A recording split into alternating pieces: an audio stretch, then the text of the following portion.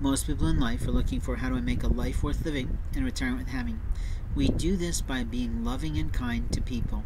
We do this by doing things that are called listening with people. When we listen with people, we're actually hearing their soul. We're knowing what they want. We listen about their profession. We look for people to help them, and we openly help them along their life goals, not ours. You see, networking in America today is pretty good still to a point. But the hardest part about networking today is the concept of illness. You see, illness is something that everybody faces every day, even before we had this pandemic and epidemic called COVID. And these new strands that seem to be coming and releasing every day. How scary for us. But the truth is our whole life, our whole beginning of end of life, are something that faces disease and illness everywhere.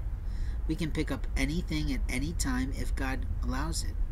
But here's the real problem and the real rub, is that when we have these networking groups, these social groups, these online networks, these social cliques, we have a real risk to being caught up in illness. You see, stalking of a person's life and attacking a person's life and abusing a person's life is actually an illness.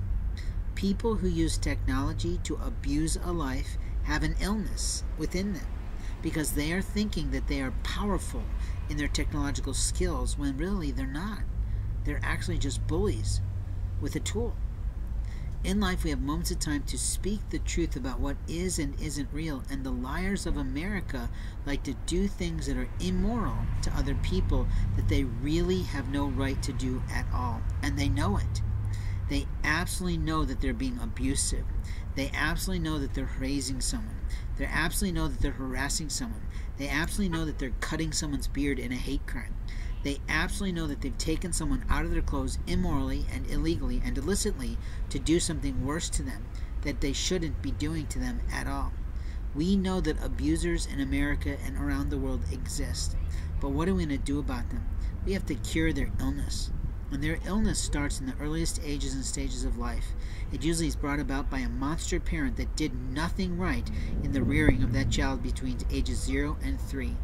And openly, I fault the parents to a point in that period of time, when the personality we all know from the research of history of education of children is set by 3. You see, if you want a good child, then you start working with the child when they're a baby. You start loving on that child, you start singing with that child, you start playing classical music around that child when they're going to sleep.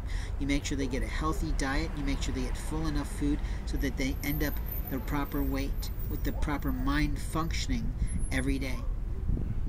You also protect them from the rain, from the storm, from the elements, from their little brothers or little sisters with monstrous hands that get jealous, and you openly do this very zealously and very carefully.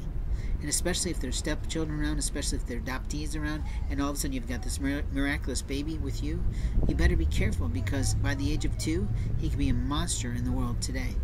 We have to be careful about what we teach our children, but we also have to be looking at what do our children learn from us every day. What kind of behavior do they learn? What kind of mouthpiece do they learn? What kind of language, by God, do they learn? I cannot get over it when I'm hearing a little 5 or 8-year-old running around with the F word every day. Now, in the last year, I've been definitely practicing that wonderful, marvelous world, both in Japanese and in English.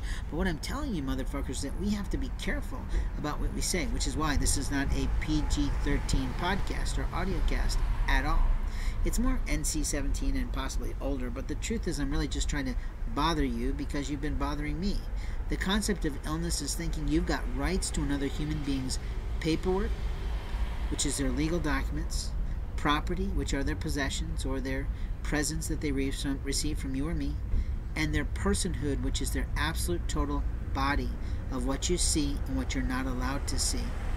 You see, in life we have privacy rights. We also have medical privacy rights. And if you have violated HIPAA law as a position in one of those type of situations and gone home and gossiped on it all, you literally should go to jail today. But more importantly, if you've spread that information across your social network without justification, without proper authority, without permission from that individual, you really deserve to go to hell today. That is your illness.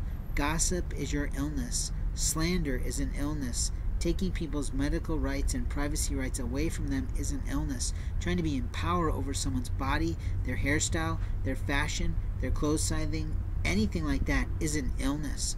And you motherfuckers are ill today because your gossip throws people away today. Every soul is important to God. Every human being is important to God. All Lives Matter is a really good name for the new campaign, because while Black Lives Matter, enough black people have been abusing people too through this day.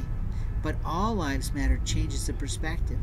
All Lives Matter means that every single one of our races and nations of people that came to America to create a better life, an all better life, did struggle, went through sacrifices, went through convictions, went through challenges, went through social challenges, went through networks, went through business, whatever it was they had to do in order to thrive.